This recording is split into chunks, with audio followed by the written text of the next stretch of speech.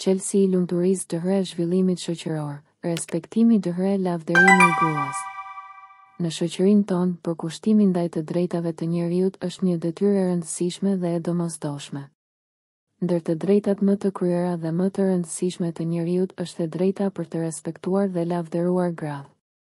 Në një vend si Shqipëria, ku trashëgohet një kulturë e pasur dhe një histori e thellë, ky respekt duhet të shpërblehet dhe të ndërtohet në themel të shoqërisë sonë. Gruaja është një pjesë e çmuar e shoqërisë.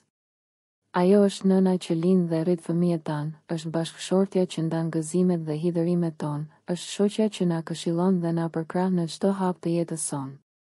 Nëse ne, burrat, nuk dim ta respektojmë dhe ta lavdërojmë gruan, kemi humbur thelbin e njeriut dhe të shoqërisë. Respektimi I gruas fillon me respektin për të drejtat dhe dëshirat e saj. Ajo ka të drejtën për të zgjedhur dhe për të vendosur në jetën e saj, siç kemi edhe ne. Duhet të kemi kujdes të mos e kufizojmë dhe të mos e detyrojmë atë në mënyrë të papëlqyeshme. Respekti e ndihmon atë të ndjehet e lirë dhe të njohë vlerën e saj. Lavderimi I gruas është një tjetër aspekt I rëndësishëm I respektit. Të lavderosh gruan do të thotë të njohësh vlerat e saj, aftësitë e saj dhe të ndihesh krenar për të. Një fjalë e mirë, një kompliment, një fjalë inkurajuese mund të bëjnë mrekulli për vetvlerësimin dhe sigurinë e gruas. Gruaja ka një rol të rëndësishëm në jetën familjare dhe shoqërore. Ajo është më shumë se sa një kujdestare e shtëpisë. Gruaja është një lider dhe kontribues në shoqëri. Për këtë arsye, duhet të jemi të hapur ndaj kontributeve dhe ideve të saj. Duhet të kujdesemi që ajo të ndjehet e vlerësuar dhe e mirëpritur në të gjitha sferat e jetës.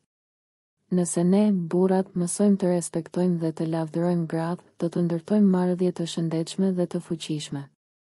Nuk ka vend për dhunë, ndaj duhet të ndërtojmë një shoqëri të ndërgjegjshme dhe të edukuar. Në fund, duhet të kujtojmë se respektimi dhe lavderimi I gruas nuk është vetëm një detyrë, por një privilegj. Gruaja është ajo që na bën të plotë dhe të lumtur. Të respektojmë dhe të lavdërojmë gratë është një akt I pamatshëm I dashurisë dhe admirimin që kemi për to, kështu që burra shqiptar, le të bëhemi përkrahës dhe ndihmës të vlerësuar të grave tona, sepse ato janë pika jonë e fortë dhe e bukur në jetën tonë. Le të mësojmë të ndërtojmë një shoqëri më të mirë, ku të gjitha gratë të ndjehen të respektuara, të lavdëruara dhe të lira. Kjo është rruga drejt një të ardhmeje më të ndritur dhe më të mirë për të gjithë ne. Autor, një shok që ju do të mirën.